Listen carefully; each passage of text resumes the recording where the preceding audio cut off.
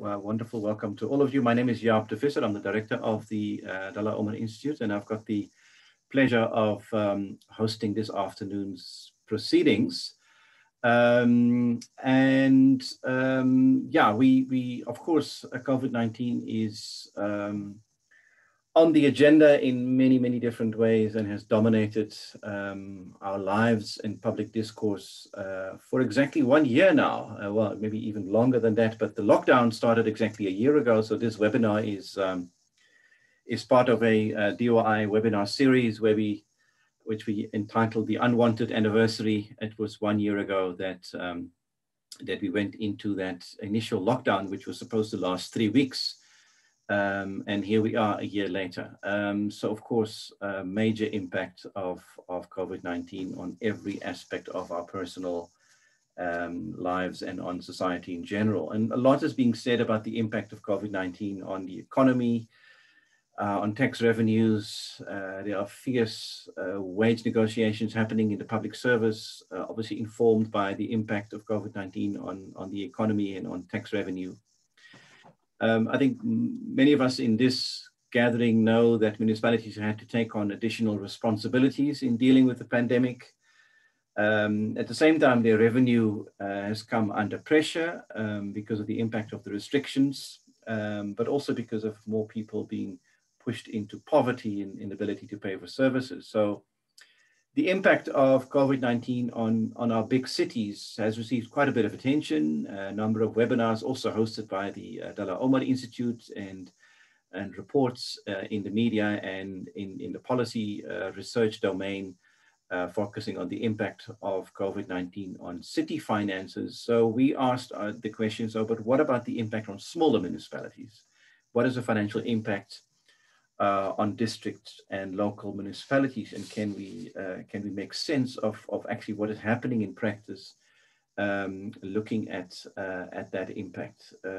Again, local government had to take on additional responsibilities. There were stresses on municipal operations. Absenteeism, of course, played a role when it comes to the internal impact.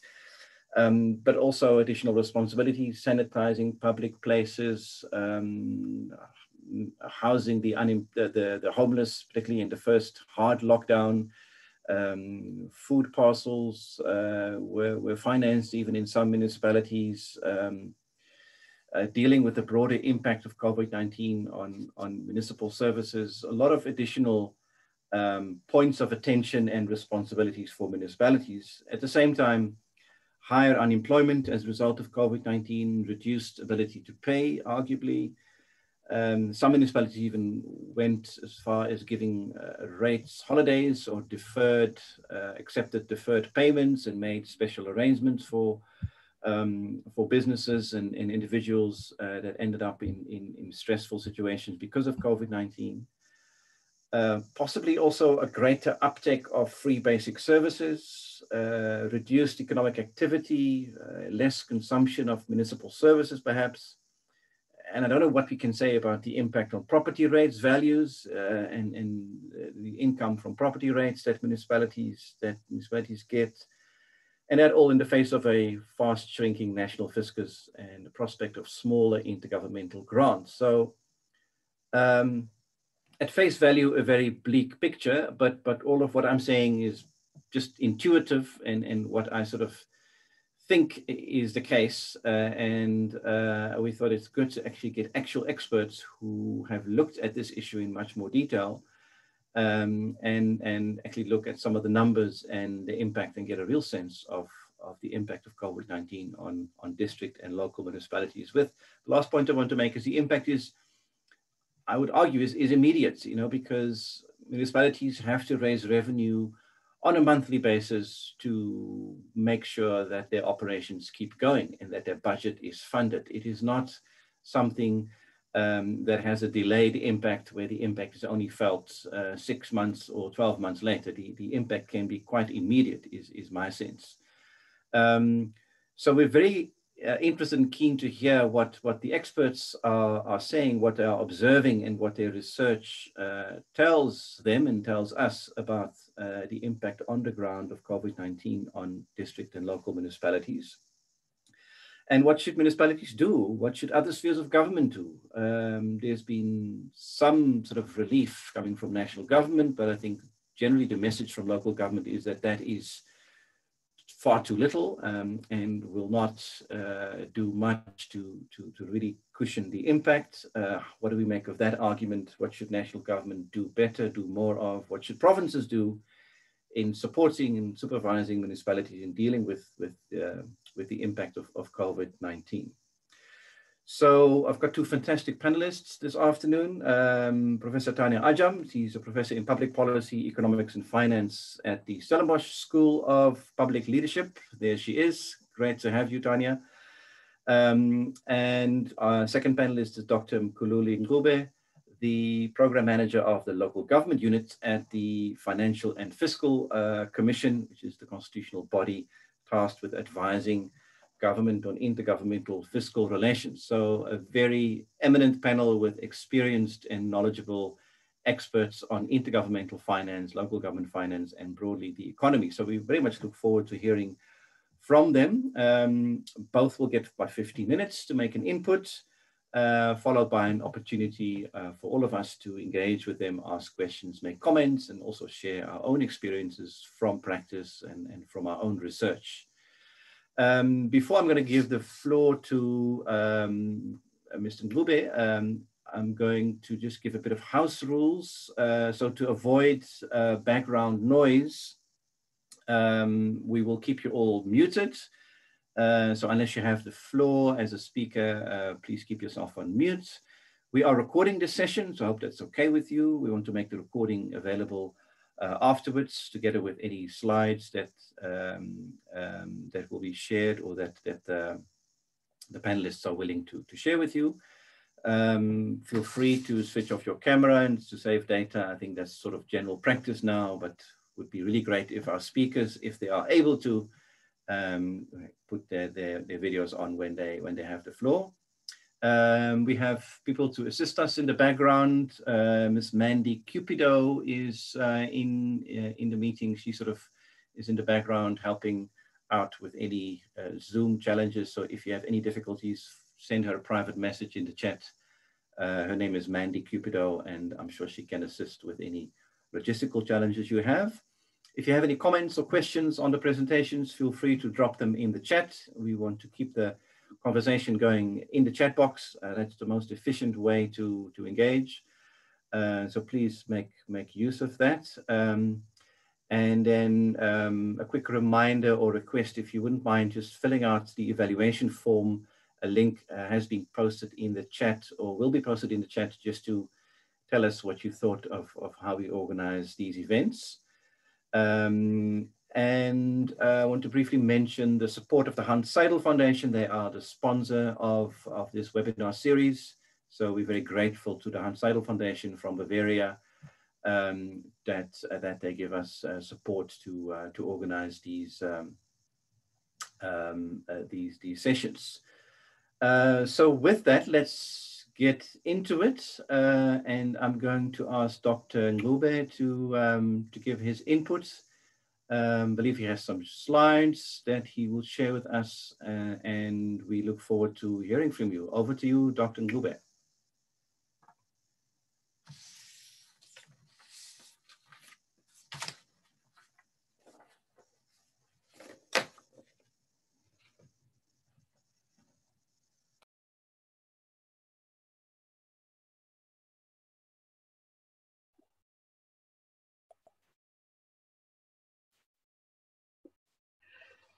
Thank you. I suppose I'm audible now.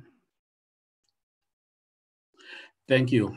And my slides are showing now. Yeah, I'm going to lead the discussion now, and Tania is going to come forward. I think to me, this is really a great point to look at the impact of COVID. Is almost, as the chair said, is slightly over a year. It's a year and some 2 or 3 weeks since the first case was recorded. So it's an opportune time for us to assess the impact, and more important, the impact on this sector, which has been facing the challenge of the pandemic firsthand. So it's important to do so. And let me start by saying that when this pandemic visited the country, we know that the sector was already facing a number of challenges: poor quality services, weak institutional and governance capabilities were some of the challenges the sector was facing. There are some statistics which we will be looking at later. For example, if you look at almost 63% of all the municipalities were in financial distress shortly before the COVID. That's more telling.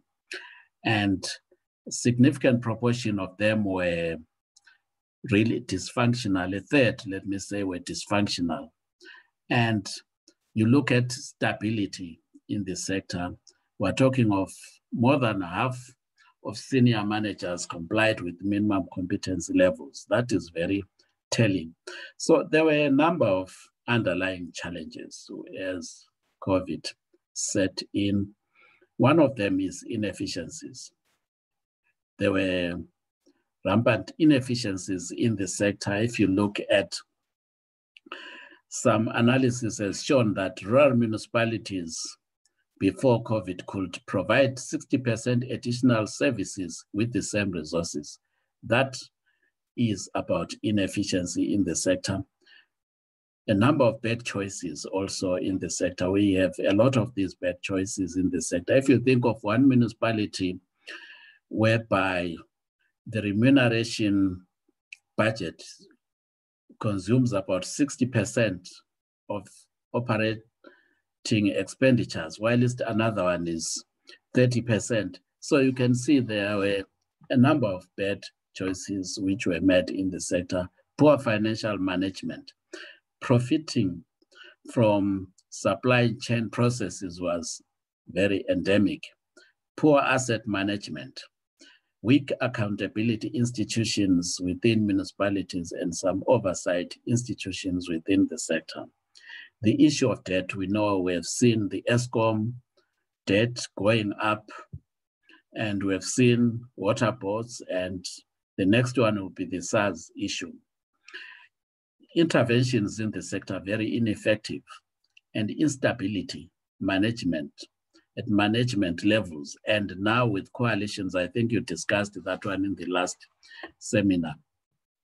So these were the challenges, and worse even for district municipalities, which is the subject of this conversation today. The funding model of district municipalities was very, very, left a lot to be desired. So that's the situation at the point of COVID in March last year. So then COVID really provided an additional layer of challenges. But there were many challenges the sector was facing. The impact of COVID, we know that it is differentiated. Metros, the intermediate cities, what we used to call secondary cities, and district municipalities and local municipalities, we find the impact is different. We shall see the differentiated impact as we have seen. But more important for us is that the COVID simply amplified some of these challenges which the sector was already facing. Let me briefly look at district municipality because it's the subject also of this particular, as well as local municipalities. In district municipalities in particular, we're really in a precarious situation. If you look at before the pandemic, almost 60% of the 44 district municipalities were in financial distress, which is more than half, and that is concerned. And largely, the funding model for districts is there's some misalignment there. And issues of districts have been there for more than 10 years and have remained unresolved for that particular long, especially the funding model. If you think of it, the RIC replacement grant, some people have even blamed it for perpetuating inequalities which existed before. But issues in that particular sector have remained unresolved. And also we find that within different provinces, MECs for local government may change what districts can do. And this has made it very difficult to have a consistent and robust funding model for districts. And as a result, when we got into the COVID situation, we see that districts were really in a dire position. And now we can talk of the district development model on top of this particular layer. So that's the challenge of district. Let me go to the impact of the pandemic, since I have 15 minutes.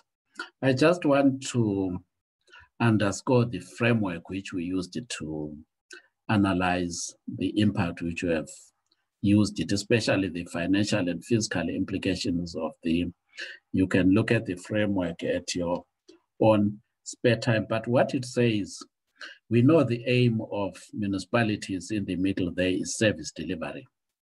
And they have to do that, they have to get some expenditures. They have to spend some money. And to do so, they need to get revenues. In the blue shaded area, we see revenues, on revenues and national transfers. And that's what COVID really impacts. It impacts on national transfers. We see that national transfers have been growing at a decreasing rate of late.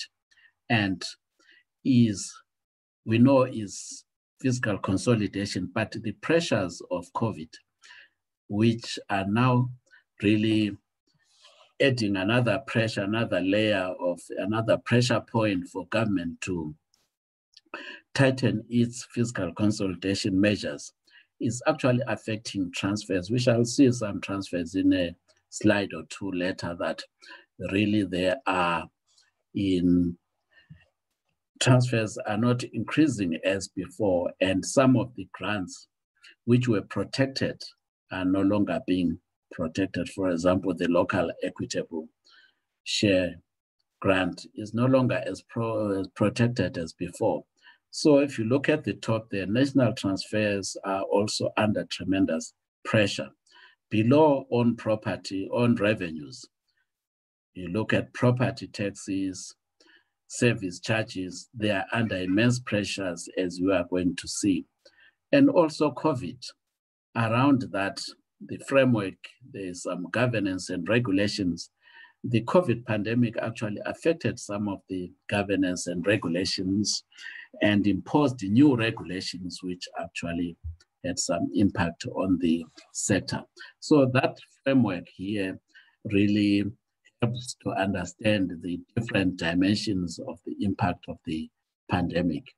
The next slide, I briefly summarize some of the impact and then try and zero down on what we are going to look at today.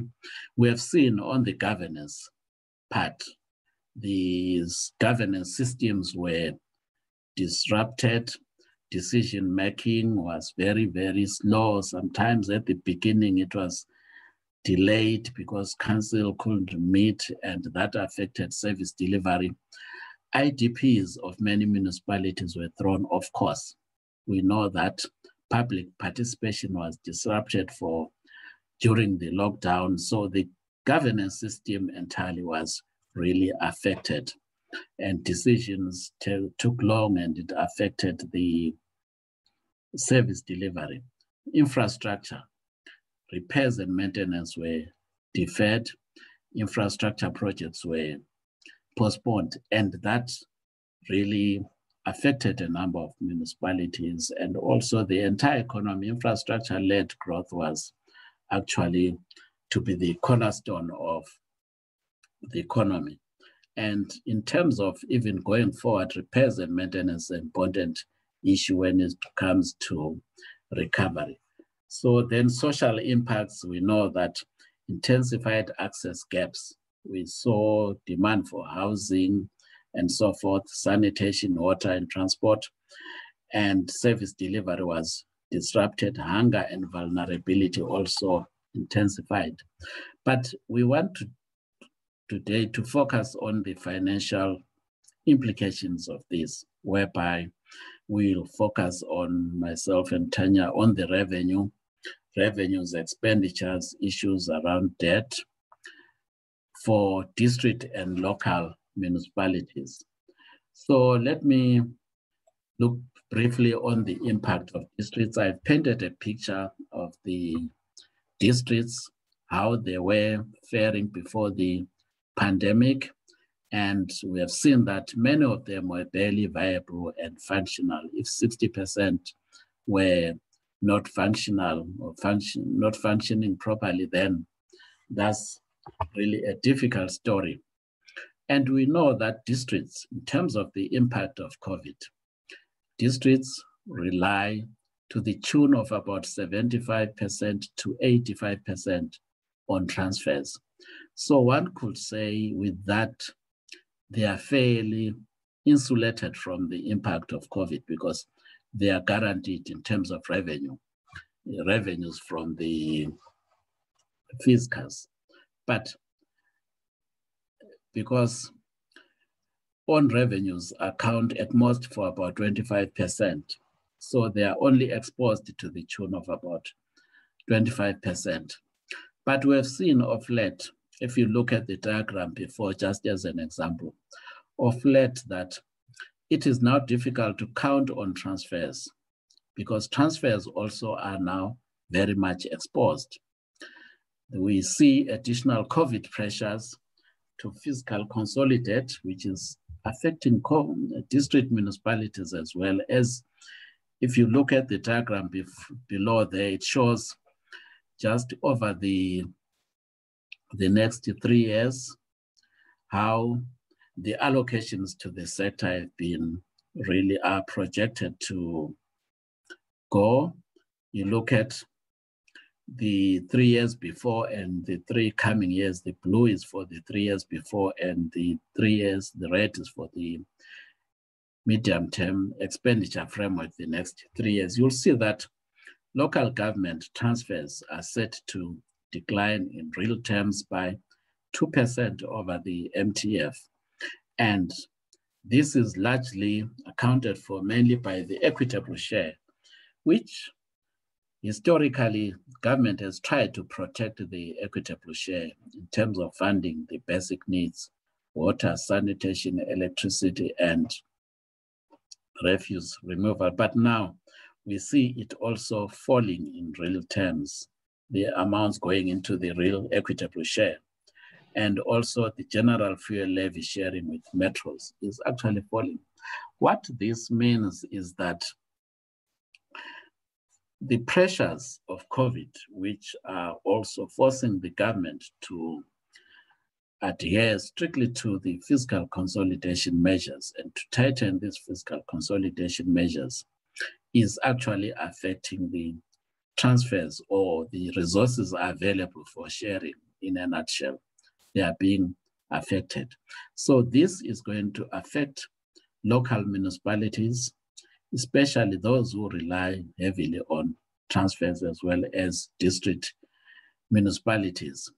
So if we look at this as well as the funding framework, we see that districts will remain really vulnerable and more exposed than before, where we thought, because they are heavily reliant on guaranteed transfers, they are fairly insulated. So if you look at that graph below, it simply tells us that the progressive realization of basic services is going to be affected in the medium to long term. That's something to note.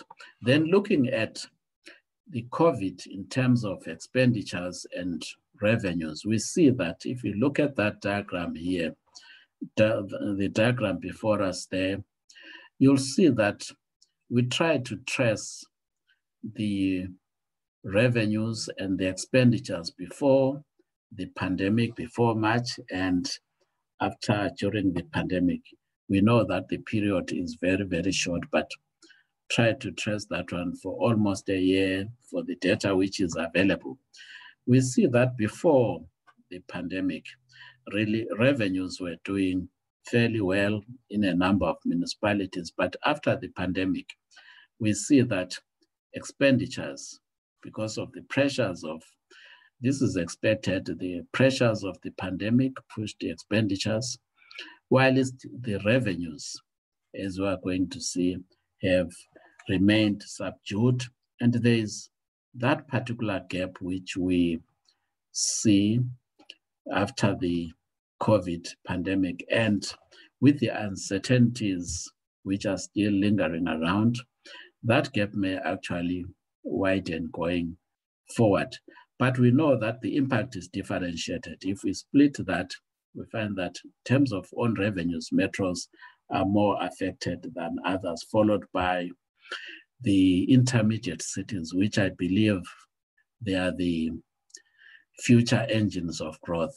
The intermediate cities these are municipalities which we need to watch and also try and grow. Then, so as we have noted, municipality cannot count on transfers to close this particular gap, which was the case before because of the fiscal consolidation measures which have intensified, and we have seen that some grants are no longer protected as before. So that's the gap which may widen. Then we look at the revenues municipalities are collecting. This particular slide is interesting. We show the period immediately before the quarter, immediately before this onset of the pandemic, and some 2 quarters after that. That's the information we have. You see that almost all municipalities across the B1s, these are the intermediate cities, the B2s, there is a decline in the collection rates, which means that their revenue coffers are affected across the board. But we only see some glimpse of hope in the later years, whereby the intermediate cities, there's sort of some rebound. We don't know whether that rebound will be sustained, but generally we see a decline in the recovery. And that is not surprising with the COVID pandemic and the lockdown, that many municipalities lost a lot of revenues. And as the chair has pointed out, that there are some measures there to postpone collection of some rates, and this is the picture we see here. Then some of them, it will be difficult even to recover soon because of the uncertainties which we are still living in. So with this particular picture, one could say there's a need for the sector to re-strategize, to reverse these particular trends. And how does it do so? I propose some of the measures at the end, including new technologies which must be adopted, and which COVID has also shown us that we need to adopt certain way of doing things to save and to be efficient. That's the only way to reverse these trends. But which revenue sources were mostly affected? Looking at this particular chart, we see that the revenue sources which were affected are really from the water sector. It was mainly the water, whereby I think many municipalities lost a lot of revenues. So it's an elastic form of revenue source, including, if you look at for rural municipalities, which are B4s there, we see also sanitation was also affected, but property rates were less affected compared to other sources of revenues, as water and sanitation and refuse removal. So property rates were less affected, as well as electricity revenues. But what this particular picture tells us, that there is a need really to think especially after the COVID pandemic, of really to diversify revenue streams. And we from the Commission, Financial and Fiscal Commission, we have spoken about this, that post-COVID, we need to think about strategies of diversifying revenue streams to avoid some of these revenues, not relying on these revenue streams, which really can be affected by disasters. So there is a need to diversify from that. That's the message from that particular slide. Then the other thing which I looked at is the issue of debt, because COVID can really affect consumers. They don't pay municipalities their bills. And also municipalities are hamstrung by revenue sources, and they are likely to be indebted also.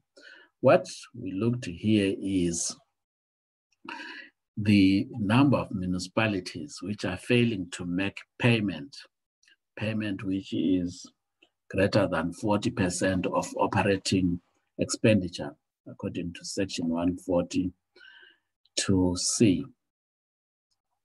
So we have looked at that, but the bottom line from this particular slide is that we know that municipalities owe a lot Eskom and water boards. But what is happening here, we see that the number of municipalities which have challenges in paying these two institutions has increased. If you look at the red, it is the quarter immediately before the COVID pandemic set in. And then we took the latest figures we have just to compare the latest figures we have before COVID and the latest figures which we have from the Section 71 report. We see a jump in the number of municipalities which are failing to pay. Even if you look at these are sometimes put as two indicators. One is a pro rata, the other one is for considering the full year adjusted budget. So, but the bottom line is that there's an increase in the number of municipalities which are failing to make payment to these particular institutions. We know that the debt has been increasing, but if you look at the number of municipalities failing to pay is also increasing. So it means many municipalities are really facing some challenges in terms of honoring their debt. Then the other thing which I wanted to mention before I conclude is the issue of repair and maintenance, because it's very, very crucial. We know that during the COVID lockdown, it was difficult for municipalities to repair and maintain their infrastructure. That is expected. Is not surprising. But if they don't maintain, is even after COVID, don't maintain, then that can be disastrous in terms of service delivery. So we wanted just to highlight that repairs and maintenance were deferred, understandably, but in terms of recovery will depend on a strong infrastructure base, whereby repairs and repairing infrastructure, rehabilitating infrastructure is very, very important. We see that in this particular slide that even before COVID, repairs and maintenance was very, very bad. And during COVID, it continued to really be bad or even worsen in some cases. So it means even the recovery process will be affected, and the government-wide infrastructure-led growth project will be affected. So it's important that as the economy recovers from this, repair infrastructure is repaired, or even now infrastructure is repaired. You find almost all these categories for the period we looked at before the COVID and after the COVID, repairs and maintenance were far below the norm of 8% of operating expenditure. So that is a worrying trend, considering our infrastructure-led growth, and that growth also must come from the municipality sector. I just wanted to highlight that particular issue. Then let me conclude, Chair, by making some few pointers here and there which we can discuss. And the first thing with this particular COVID, I think there are some COVID legacies, some opportunities. It's difficult to fathom that when saying that there are some opportunities within the pandemic, but they are there here and there, which we must actually sustain going forward. So the first thing, I think there's need with a pandemic, especially when they tried for municipalities to recover and the economy to recover, to prioritize. Resources are getting limited. That's the economics adage. Resources are getting limited. And as resources get scarcer and more limited, there's need to reprioritize and deepen planning and coordination capabilities in municipalities, which are very weak, as we pointed out earlier on. So we cannot do everything with limited resources. It's important to prioritize for municipalities to prioritize what they can do, and even projects which can be done on a sustainable basis and which have greater impact on communities. And the next point is on efficiency. It's important that there's a lot which can be done if municipalities are efficient with limited resources, declining on revenues, and the fact that they cannot count more on transfers, which are also under pressure. There's a need to be efficient. And in terms of being efficient there, I really look at the use of smart technologies is very important in this part. We have learned a lot from this particular, with this particular COVID, that really municipalities can be more efficient and adopt new technologies than invest or than reinvent the wheel. There is need to invest in digitalization, use digital technologies in the water sector or other sectors, and they can save a lot. So there's a need to emphasize the issue of efficiency there. And revenue enhancement. And as I said, there's need really when own revenues which are unlikely to increase very soon, and so are transfers. So it's important if revenues are subdued like that, for municipalities to leverage the competencies of private partners, and this must be incentivized. Getting the private partners on board in municipal projects with the right incentives. For example, if you think of the red tape within municipalities, that's a good incentive. It doesn't mean money, but looking at what is happening to regulations, bylaws in municipalities, red tape within municipalities, this must be really looked at so that the private sector can come on board. It's not really difficult things. There's need also to strengthen expenditures and revenue effectiveness. Value for money must be the buzzword, and also encouraging cooperation of municipalities across the board and region. This will minimize competition for resources. Then the other issue is to capitalize on opportunities to build local economies.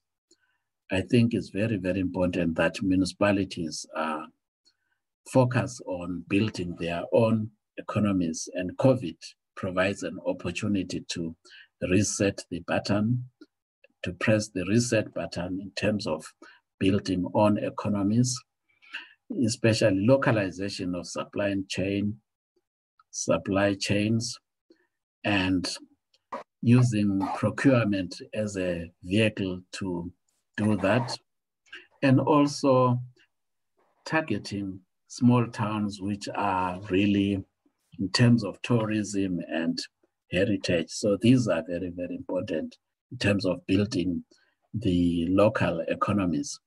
Then also new supplementary revenues. We have made a number of proposals on new supplementary revenues beyond COVID, when these revenues can be afforded. There's a need to explore that, but it's difficult now because there are pressures. But beyond that, beyond COVID, it's necessary for us to look into supplementary revenues. Then the issue of repairs and maintenance, I think it's very important. Then there are some of these COVID, what I call COVID legacies, which we have seen now, which I think we need to sustain these, to save on revenues, to be efficient in decision making, and issues of smart technologies, issues of connectivity. There is a lot which can be done there to improve and to save the municipal coffers. And I suppose that's my last slide with some issues which we can debate going forward. Thank you, Chair. Thank you very much, Dr. Ncube. I think it's obviously a bleak picture, but with an encouraging end, with some really practical suggestions on how to take the matter forward. I was struck by essentially your correction to my introductory remarks about the immediate impact of COVID-19 on local government. You made the distinction between district and local municipalities and saying, well, local municipalities may be impacted immediately, but for the district municipalities, they were initially shielded from the impact of COVID-19 because of their reliance on intergovernmental transfers, but they are now exposed with the imminent reduction of intergovernmental funding. So I think a very interesting point there. I think very interesting insight into the various revenue sources and how they were differently affected by COVID-19. Water sector as the most affected, and property rates fairly stable. And so that's a very interesting observation.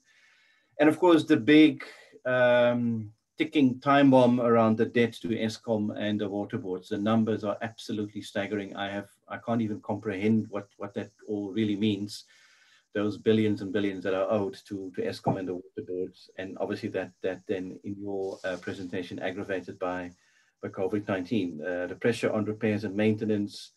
And I think your overall point, which I think is in line with the general message that at least got a lot of press coverage from the FFC in Parliament, saying that the budget and the way we are running our finances and national budget is putting pressure on our ability to realize, to progressively realize the rights in the Bill of Rights.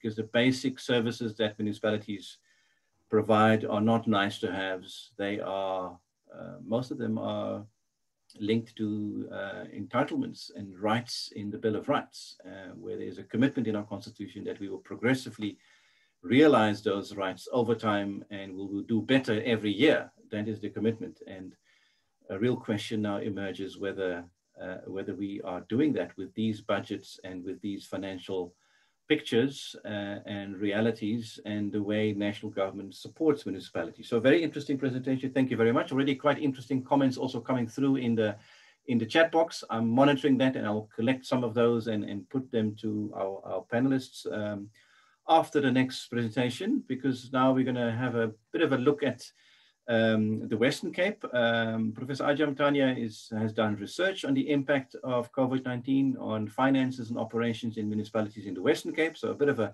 provincial look. Hopefully it will teach us about what's happening in the Western Cape, but also how that reflects on the national picture.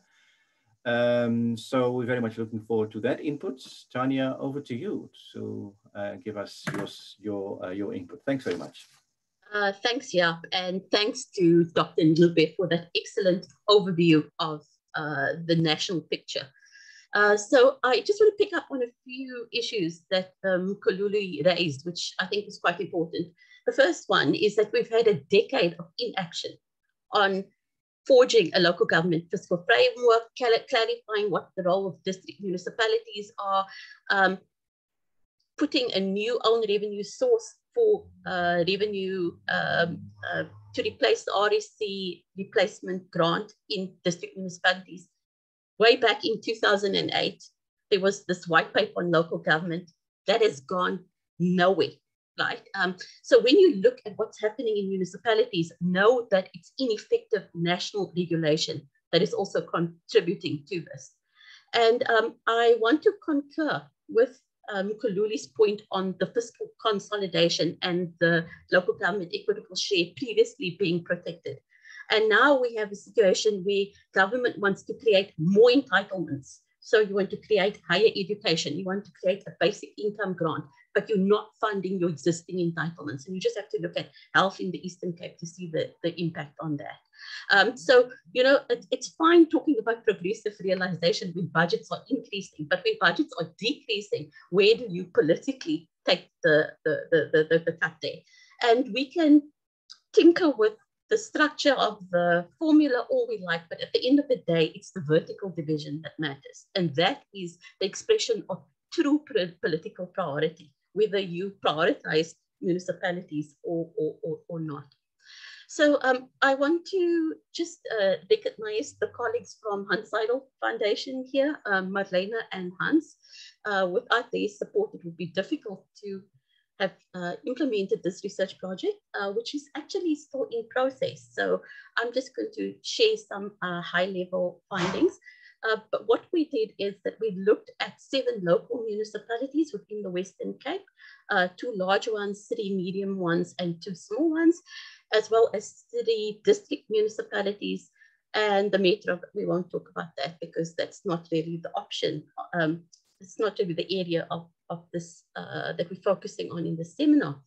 And so to get an idea of what the short-term impacts would be, we looked at the quarterly Section 71 reports from the National Treasury website. So we used the same data essentially as what Mkhululi did.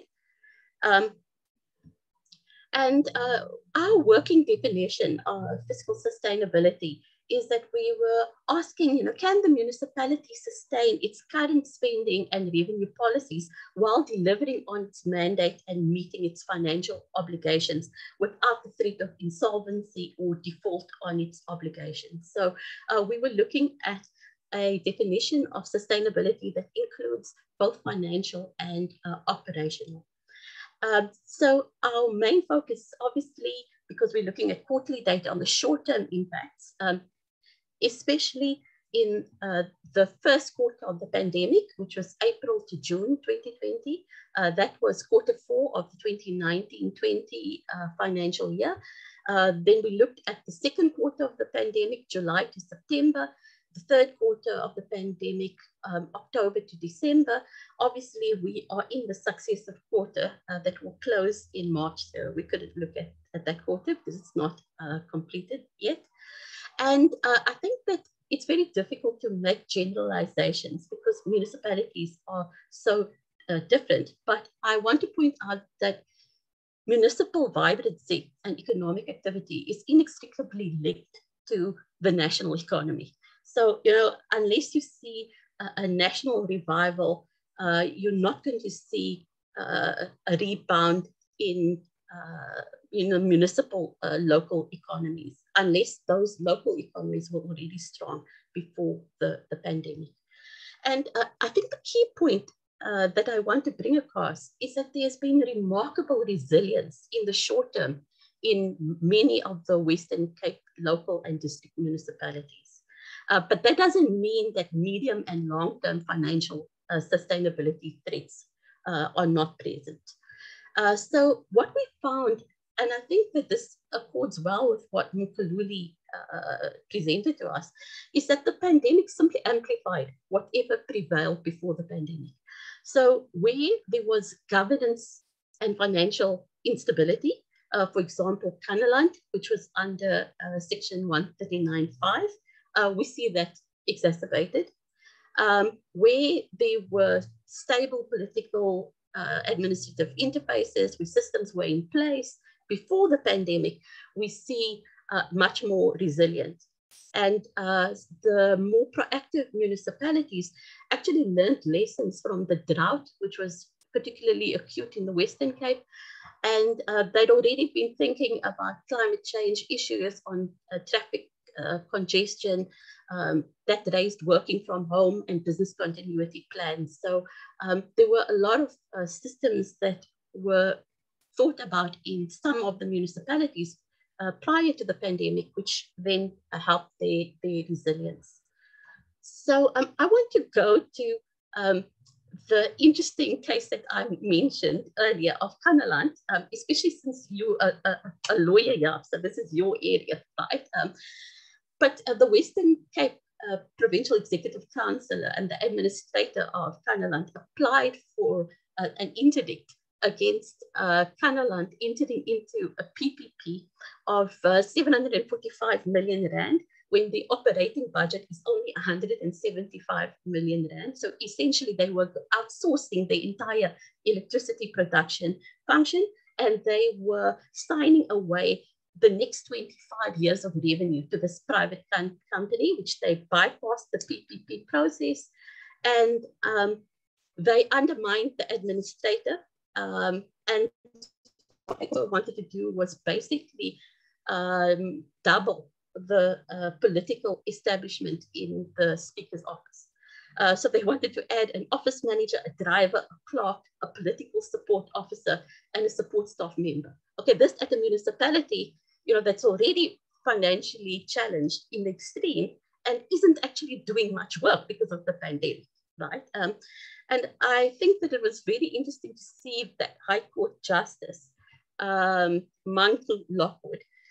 she said, there's no justification for why during a financial crisis, which is common cause, and a global pandemic, a member of the municipal council whose office previously had only one assistant should now require 5 additional employees, right?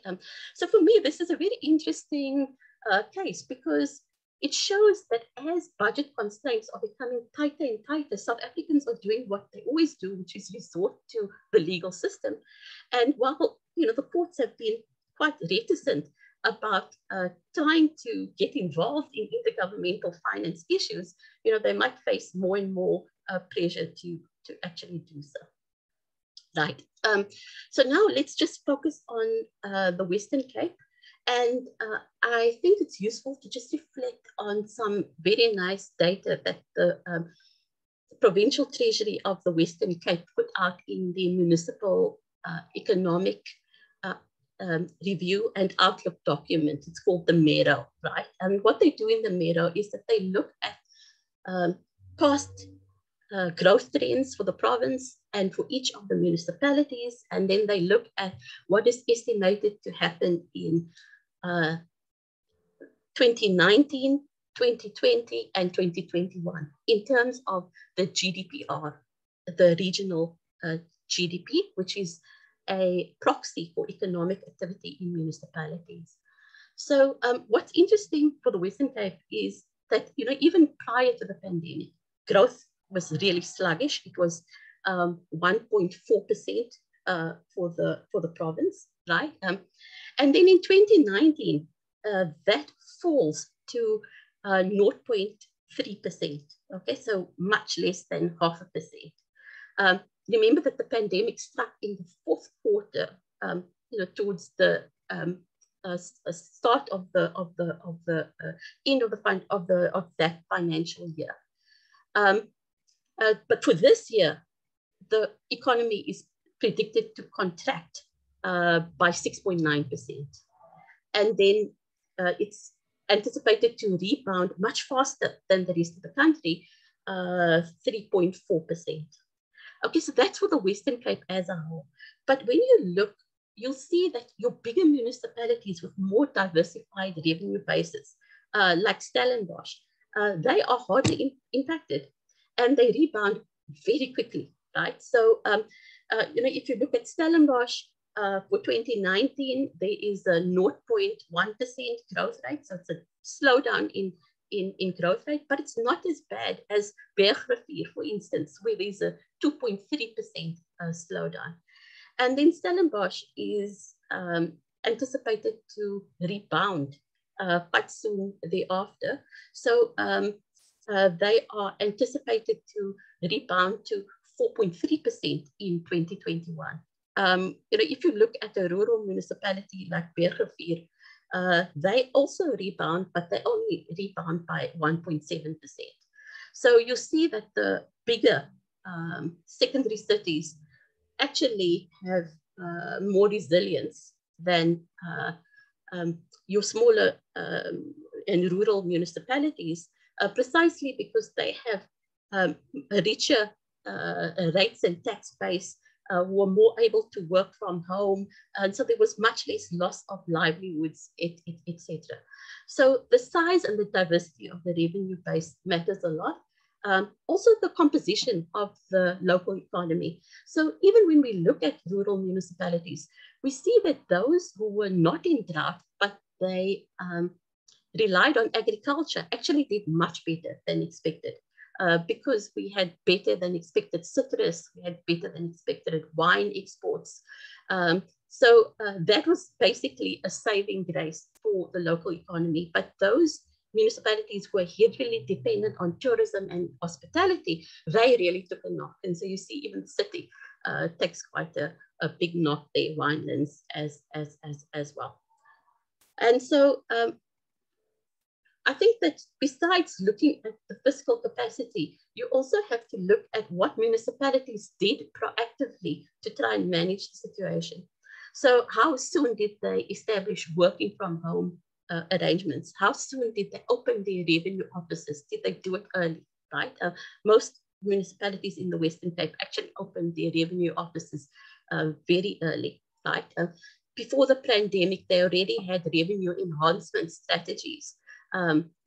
So for example, they were updating the email and cell phone address of clients so that they could do e-billing, and they were cleansing the data. And they were also intensified existing cost containment measures that were there before the pandemic. So when you actually look at the operating budgets, it's quite strange, but you just see a hit in the first quarter of the pandemic, and then you see quite a quick rebound, except in the smaller municipalities. But where in the Western Cape, you see the hardest hit is actually in the capital budget.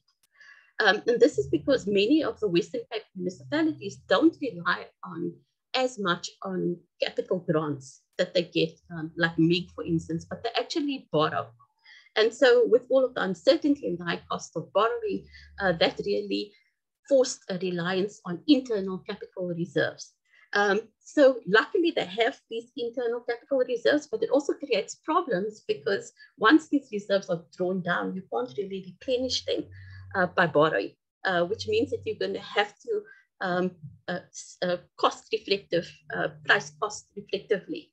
And interestingly, it wasn't water that was the main revenue issue in the Western Cape because of the water pricing arrangements which had already kicked in. It's actually the electricity surplus that is being depleted because of NERSA bulk tariffs. So that surplus is, a form of cross-subsidization, etc. So that being depleted is it's a hard knock.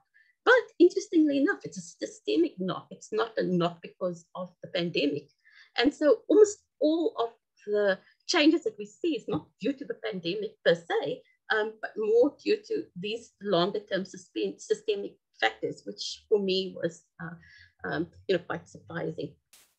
So, when we look at the revenue side in Western Cape municipalities, we see that the rates and user charges were actually not audit, okay? And that's because, as I said before, if you look at the finance sector, which is big in the Western Cape, that was an essential service. It wasn't affected by lockdown, could easily migrate to working from home. So you find that rates and user charges took a knock, but they didn't take as big a knock. And because they constitute the majority of the revenue, it really wasn't that bad, right? When you look at smaller own revenue sources, these were practically decimated. So if you look at fines, penalties, licenses, rental of municipal properties, etc., those took a knock. But because they were a small percentage of overall, it didn't really make that much difference. So, really it is the longer term sustainability factors which are more prevalent than the short-term factors. And one of the biggest, Dr. Ncube has mentioned before, is employment and bulk service cost escalation. So while you have your local government equitable share and your capital grants being cut due to national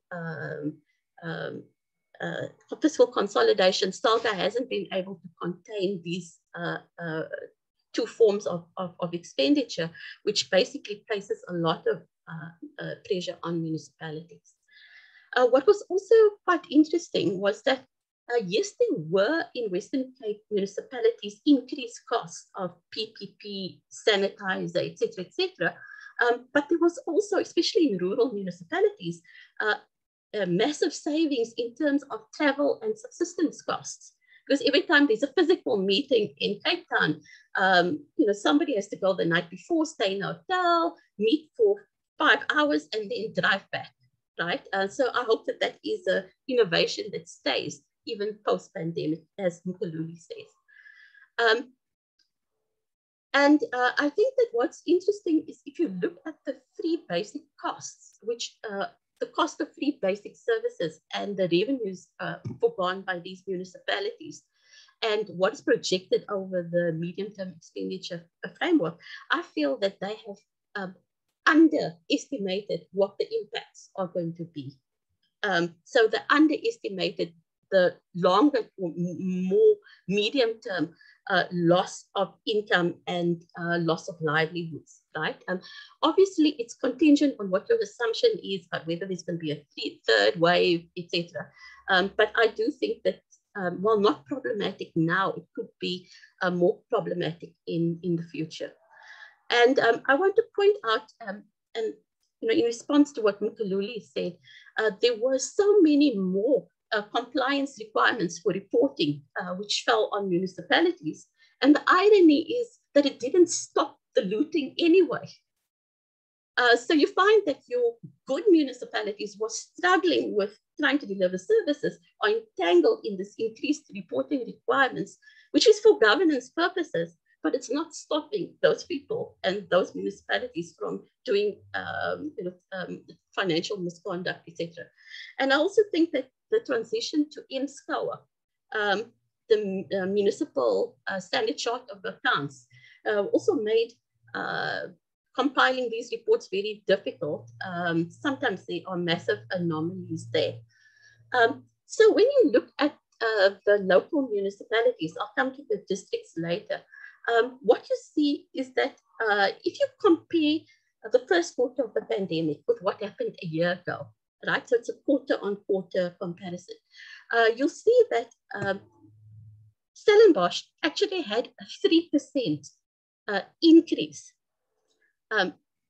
So if you look at your surplus as a percentage of operating revenue, Stellenbosch ran a 3% surplus in that quarter. And then in the second quarter, it ran a 41% surplus. And in the third quarter, a 56% surplus. So, when I look at the operating budgets, you can go deeper, but, you really see a massive resilience, right? On the other hand, if you look at the smaller municipality, for example, Visser, you see a 54% operating deficit as a percentage of revenue in the first quarter. And then it swings into a 55% surplus, and then goes back in the third quarter of the pandemic to a 19% deficit, right? So the impact really was harder on your bigger municipalities on the operating budget side than on the smaller municipalities, right? And partially because of the grant installation effect. But when you look at the capital budgets, you'll see that the biggest municipalities and the smallest municipalities were hardest hit, and the medium-sized municipalities actually fared much better. So, you know, when you look at Stellenbosch, you see that the capital expenditure in the first quarter of the pandemic, okay, which was in 2019-20, quarter 4, fell by 56% compared to the previous year. And then in the next quarter, it was 32% less than the previous year. And in the quarter ending December 2020, it was 23% less. So these are actually quite substantial drops in the capital budget. If you look at a municipality like Laingsburg, interestingly enough, you also see in the first quarter a 77% drop off in capex, which is during the hard lockdown. But then you see positive growth in the subsequent 2 quarters, to the extent that, you know, in the third quarter of the pandemic, there's 139% year-on-year improvement, right? So that's actually quite remarkable. If you look at Swartland, you see that they actually didn't have a drop in capex at all. So the first quarter of the pandemic, there's a 38% increase in capex. The next, from the previous year, the next quarter, a 98% increase in capex of the previous year, and the next year, next quarter, 25% increase.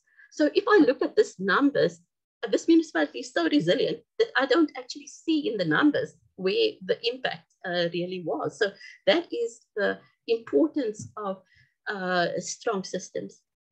So then let me just quickly go to district municipalities before I conclude.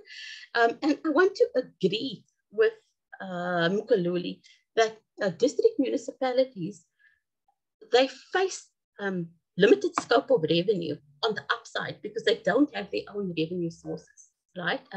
Except for, you know, if you look at West Coast in the Western Cape, they actually have a bulk water concession. So they have revenue from there, and so they can be a lot more resilient before that.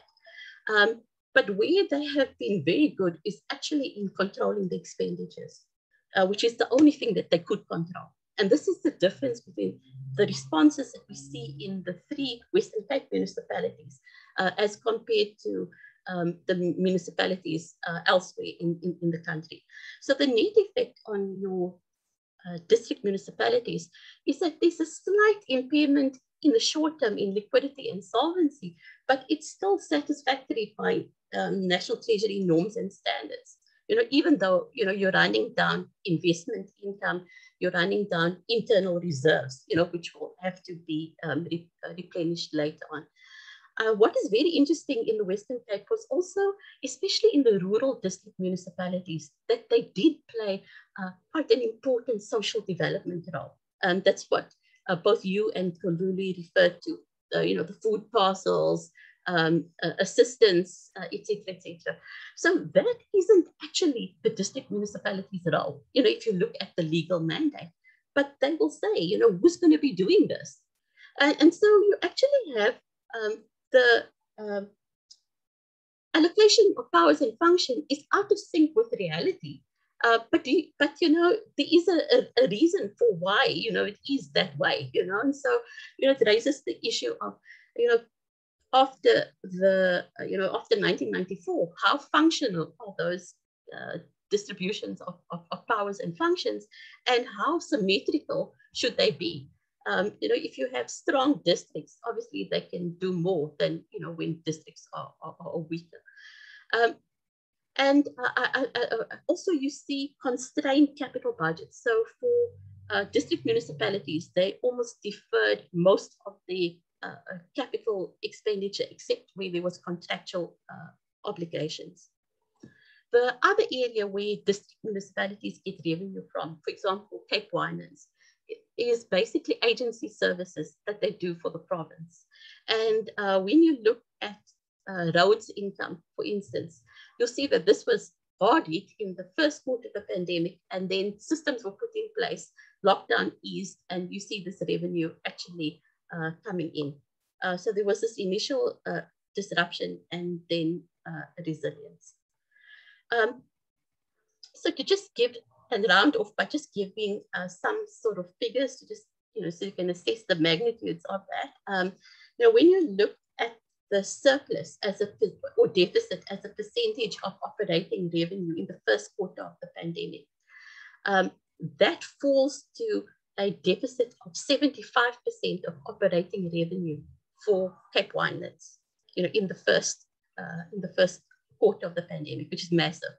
But then it swings into surplus again, and you see 39% surplus as a percentage of operating revenue and 11% in the last quarter, right? If you look at Central Karoo municipality, district municipality, you'll see that they had an 11% operating surplus in the quarter that the pandemic struck, which was 2019-2020 quarter 4. But then in the subsequent quarters, they swing into surplus. So they swing into a surplus the second quarter of the pandemic of 60% of operating revenue, and the following quarter, 31% of operating revenue. So that's actually quite remarkable resilience. But as I said before, where they really felt the pandemic was on the capital budget side. So, when you look at Cape Winelands, you see a 78% cut in capital budget in the first quarter, and that doesn't really recover much. And in Central Karoo, 88% cut in capital budgets for the first quarter of the pandemic compared to the same quarter in the previous year, and then 100% cut in the quarter thereafter. So the portion that Mkhululi raised about deferring capital expenditure, deferring maintenance, definitely pinches at your district municipalities. And so I just want to round off by just emphasizing once again the importance of a stable political administrative interface in determining resilience, the experience of the management teams. So I think Mkhululi mentioned that in other parts of the country, there are a lot of people in acting positions. They don't fulfill the minimum competencies. In the Western Cape, we have CFOs who are, in some cases, are CAs. So obviously, there's a higher level of quality of management there. So to round off again, I was quite surprised to see the degree of resilience in Western Cape municipalities in the short term. But I would say in the long term, there are a number of challenges that face not only Western Cape municipalities, in fact, they're probably better off, but the rest of the sphere, which really need to be addressed as a matter of urgency. Okay, that concludes my input. Thank you so much, Tania. That was really quite a remarkable input, very rich in detail and very, very interesting. I mean, basically continuing the theme of Dr. Ncube on the differentiated impact, and basically also making the point that the Western Cape seems to have weathered the storm slightly better than the general national picture suggests, but again, very deep underlying sustainability challenges that persist. But the differentiated impact, different between district and local municipalities, different impact between well-governed and not well-governed municipalities as a key theme, I think, rising above your presentation. The difference between impact on rural and urban municipalities, and also the different impact on capital and expenditure budget, quite a differentiated picture there. So fascinating input. We have a few minutes left for a bit of an engagement and some questions from the audience. I've already sort of picked up a few that I can maybe put to Mkhululi so long, Dr. Ncube.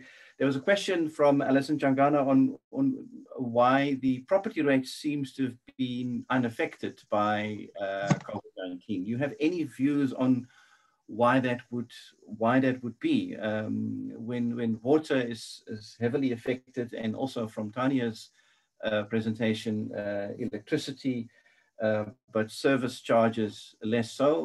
Why is there the case with property rates being unaffected?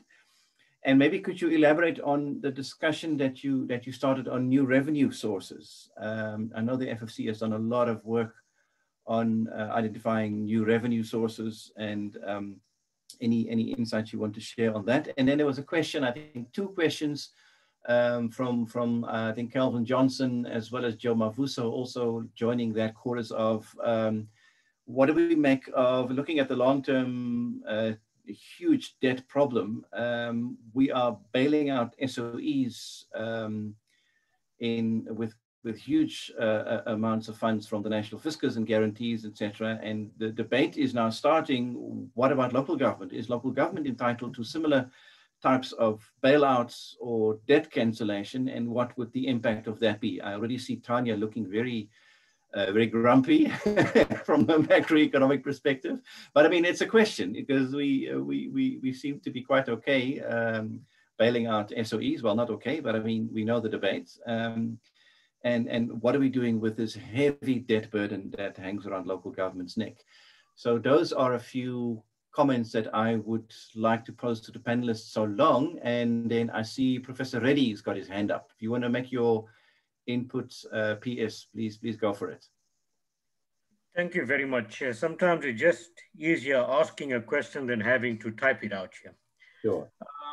Tania, you made mention of the fact that, you know, the municipalities have saved quite a bit as a result of Zoom meetings or online meetings and so on. And I just want to pursue that angle a bit more.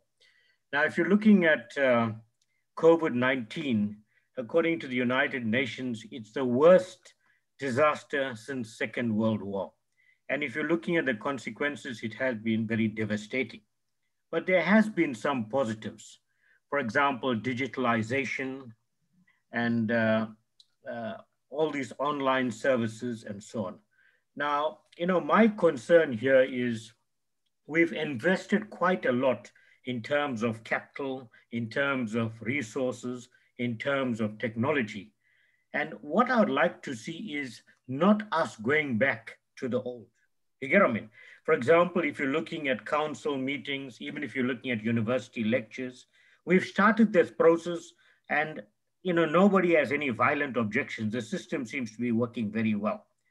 Now, how can we, you know what I mean, promote this culture and encourage this culture so that, you know, this is also in preparation for the 4th industrial revolution. And we'll also be saving a lot of money. Thanks. Any ideas? All right, can we start with those questions? And maybe just ask both of our panelists to sort of reflect on whatever question they feel most comfortable with, and then I'll keep looking at the chat in the meantime to see if we've got any more. Dr. Mkhululi, do you want to start? Thank you. Let me start and attempt some of the questions. Let me start with the last one. I think it's an interesting one also, in the sense that there are some what I call these legacy issues we need to sustain, digitization and so forth. So my point, which I mentioned in my presentation, is that there's a need to move on with these particular, because they save a lot, they are efficient. And so my suggestion on that one was that there's a need for the intergovernmental fiscal relations system also to respond to these changes positively. For example, the grant system must actually change and respond to the issue of digitization so that many municipalities could champion that, because that's the way to go. And we see the benefits of adopting these smart technologies. So my suggestion was that the intergovernmental fiscal system must also adapt and change with the times and actually support or incentivize these new technologies across the board in municipalities. Then the other question was the issue of debt and the bailout issue. On that one, even the bailout to SA and so forth, or SOEs, really is not the best way. And I don't think bailing SOEs, bailing municipalities will be the way to go. I think it's something we need to limit and discuss and have a conversation about, and limit the issue of bailouts across the board, not to municipalities, not to SOEs, because you do so, it becomes a vicious cycle. And where do you end? And we have seen it with SOEs now, that it's a vicious cycle that it has no end. So there is, to me, my point would be no bailout to anyone at all, because we try to limit.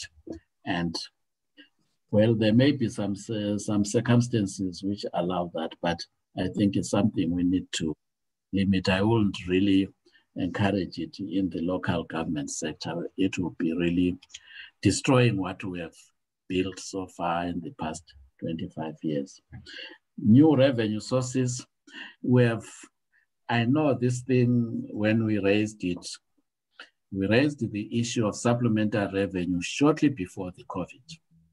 Then when our report was released, it was during the COVID.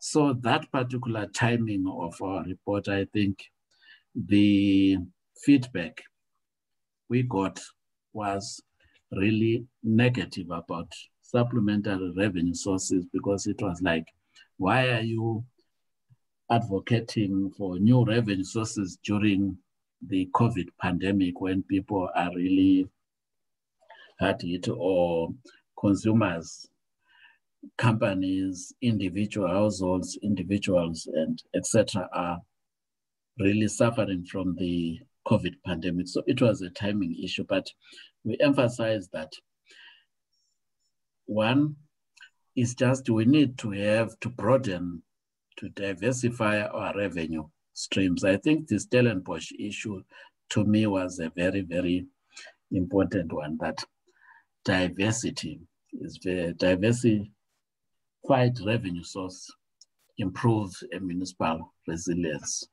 Well, then to us, I think we are saying post-COVID issues, I think we need to look at some of these revenue sources. Not all municipalities can levy some of these revenue sources. For example, I've seen some applications of municipalities applying for certain revenue sources now, but we need, especially post-COVID, to explore different revenue sources, and it should be a case by case, not a blanket, because some municipalities cannot. They need to really exploit their current revenue sources to the fullest before moving into alternative or supplementary revenue sources. But there are those, especially intermediate cities and metros, where there is a need to explore new revenue sources. If I tell you that after our report, we submitted our report, one of our recommendations was the issue of development charges. And now that Treasury is processing development charges, and it will be really a viable alternative revenue sources. We have some like land value capture mechanisms of different sorts, which we can really do more research and allow municipalities to exploit beyond the COVID thing. So we need to look at those, because relying on these revenue sources for some municipalities, it may not work, but it may work for others. So we need to broaden the scope of alternative or supplementary revenue sources. Then why property rates? I was doing the calculations yesterday evening for this particular assignment, then that popped up. I asked myself why property rates seem to be not hard hit by the COVID pandemic. Is it the delayed effects? Is it going to have some effects? I don't see I couldn't come up with a good answer on why property rates are less affected. But looking at the property market and the COVID, we see that property market has really been subdued for the period of COVID. It's picking up, if you look at the figures now, is picking up to a certain extent. Perhaps we need to look closer into what has been happening to the property market, which I didn't have the time to look at. So, but I think we can find some reasons on what was happening to the property markets before the COVID and after the COVID pandemic. Thank you. Thank you so much, Dr. Ncube. Over to you, Tania. Are you going to argue in favor of bailouts? Absolutely not, right? Before I get to the bailout questions, I just want to touch on the property rates question, because property rates is heavily seasonal, right? So because the first quarter of the pandemic coincided with the end of a financial year, people had to pay their property rates before the end of the financial year, right? And so that was one of the reasons why you don't actually see the impact as badly, you know, as if you'd started, you know, somewhere else in the financial year. So it's that point coupled with my previous point about higher income households, especially in the Western Cape. And then on the issue of new revenue sources, I think that it's quite important to also realize that municipalities have to walk a fine tightrope between affordability and sustainability, right? If they jack up their rates and taxes, you know, much above cost reflectiveness, then they're going to result in bad debts, right? So it's a quite a difficult balance that they would need to maintain. On the SOEs, this is just my personal opinion, but there are SOEs and there are SOEs. With SAA, we don't need a national airplane, airline, etc. And, you know, there's no way that any bailout would not have led to more and more, right? And so if I were sitting as a director making a decision there, I would say, this is the point that you actually need to can it, right? On the other SOEs, the issue is really the issue of governance. Because, you know, if you have a working ESCOM, if you have public transport that works, that buoys and stimulates local economies. But if you are going to constantly put these political deployees with no knowledge of the sector, you're actually going to throw your money into a deep pit, right? So, you know, you really have to make those hard governance choices. And then coming to Professor Reddy's question, I think that the question that you're posing is just absolutely crucial, right? We need different ways of doing things. So for instance, if the planning department has shown that they can work from home, they can't we have better shared services between municipalities?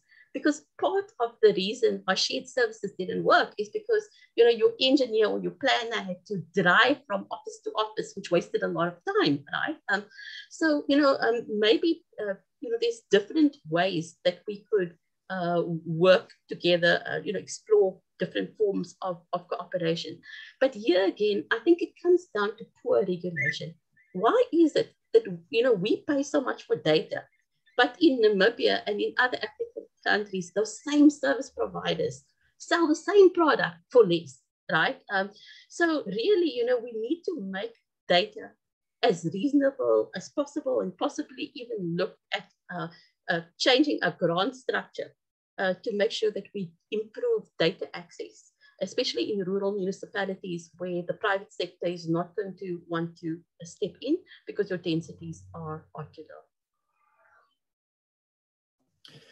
Great, thank you. We have almost run out of time, but I did see Mr. Hans Bühler had his hand up.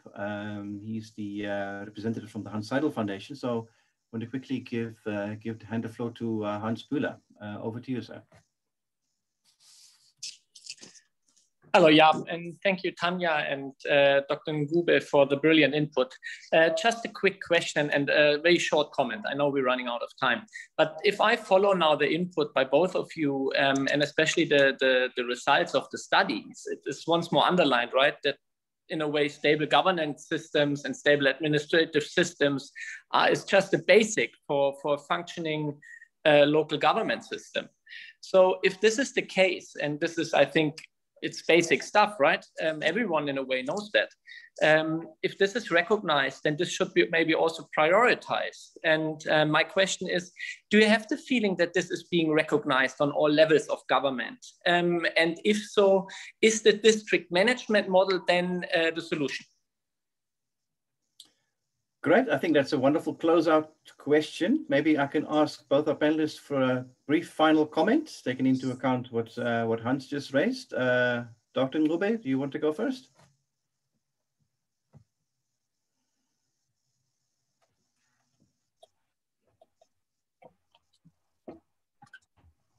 Yeah, this seems to be really simple solutions or finding stable governance, stable systems are really going to contribute to sustainable municipalities or viable municipalities. That's clear, but from what we have seen so far, it has been really, I think, Tania alluded to some of the points. We can talk of what really limits having these stable governance systems. We find there are so many things, issues around deployment and so forth. So lack of political will in those particular areas. So it really limits stability in the governance of these institutions. We have seen that stable municipalities tend to turn the corner faster, and they need to prosper. If you look at the audit reports, we saw that 18 of these municipalities were in the Western Cape.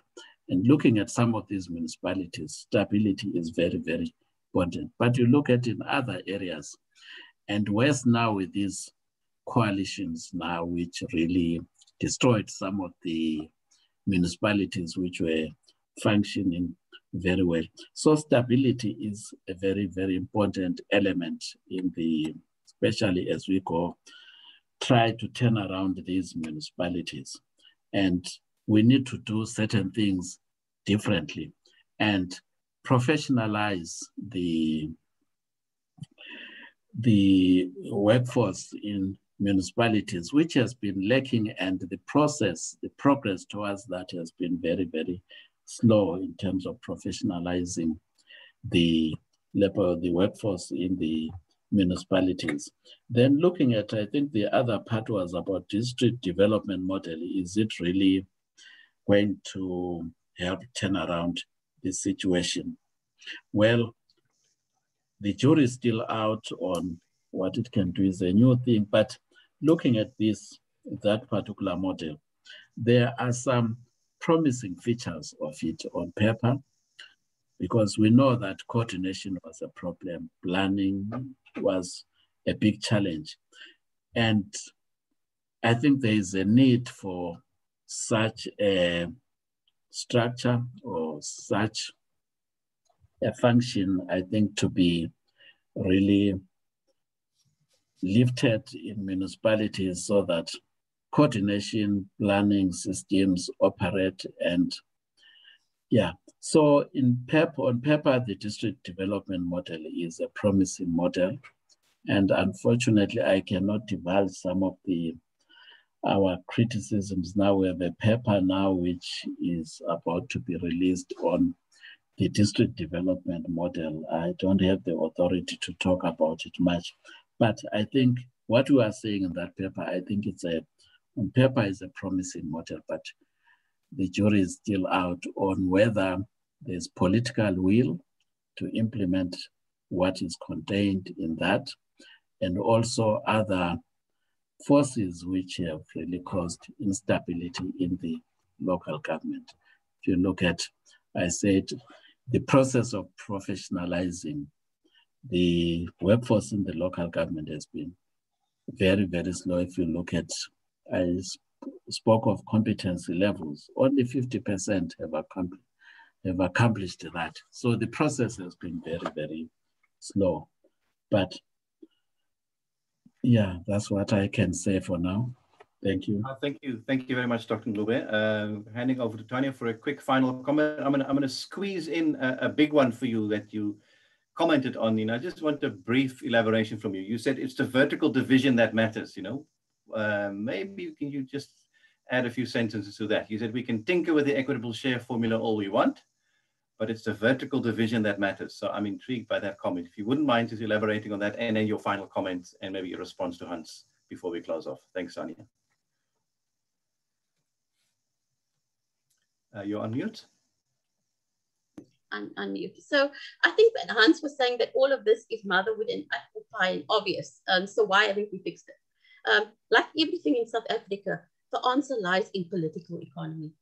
So as long as we have cadre deployment, right, okay, where you appoint politically connected but unqualified people, this is going to persist, right? There might have been a time in our young democracy where you could have argued that nobody has experience, you need a diversified municipal staff, but that isn't the case anymore. If you look at who graduates as CAs, for instance, most of those graduates are Black graduates, right? So there's a massive political economy problem. There's a massive regulation problem as well. So for instance, if you look at your rural municipalities, they find it incredibly difficult to attract and retain qualified people because you can't offer the quality of life that the cities actually offer. But it's exacerbated by the regulatory system. Because you can actually, in the past, you find that people would work in the metro at middle management level and then go on to be a CFO in a small rural municipality. Now, the way the regulatory system is structured, why you can actually earn more money with less responsibility by staying in the metro rather than going to a rural area. So there are regulatory issues that we also need to solve. And then there are genuine skills capacity constraints. If you look at municipal managers, I think it's a much harder job than being a DG. Okay, national government, provincial government, you're spending other people's money, right?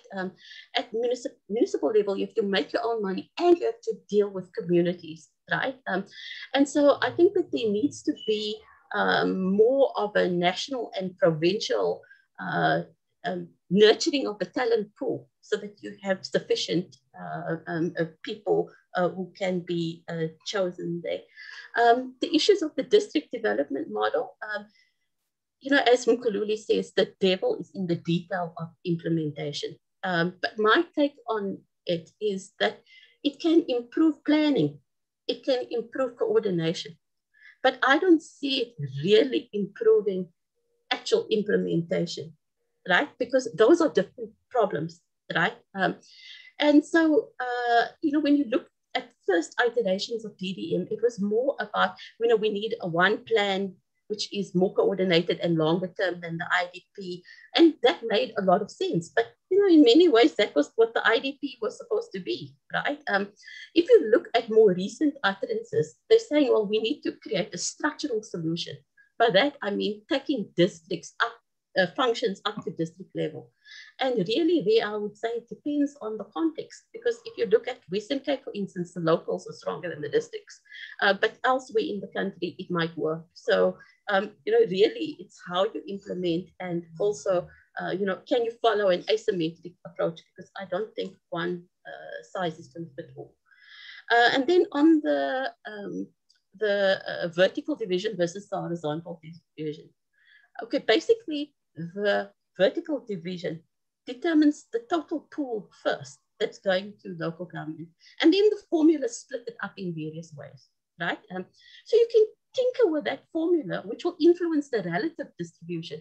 But unless you increase the total amount going to local government, you actually then just paying musical chairs with underfunding, if you know what I mean, right? And so for me, the issue of your bailouts is critical, because where do the bailouts come in? The bailouts come in from Eskom, from SOEs. So they all come in the national sphere. And you know, one wouldn't mind bailouts if the bailouts is linked to conditionalities and governance changes that will actually appreciably improve service delivery. But because of the political economy, it doesn't matter who the board is. The minister is always going to override because of political economy consequences. Great, thank you, Tania. Thank you, Mkhululi. I'm sure you would all agree that these were fantastic, very interesting and rich inputs, gave us much better insight into the impact of COVID-19 on district and local municipalities. Very detailed analysis. I find it very, very useful, and the debate is still going on in the chat box, which is fantastic. I'm sorry if we couldn't get to all the inputs and questions, but I hope we have done justice to your engagement. We've gone a little bit over time, but I think we can certainly live with that because it was a fascinating conversation. Many thanks to Professor Ajam. Tania, thanks so much. Thanks, Dr. Ncube. Fantastic that you were here with us, and thanks for your presentations. Thanks to the audience for joining us. Thanks to Seidel Foundations for sponsoring us. Have a wonderful evening, and we hope to see each other soon again. Keep an eye on our communication for the next webinar in the series, and have a nice day further. Thank you. Okay, bye. Bye-bye. Bye, everyone. Bye, thanks.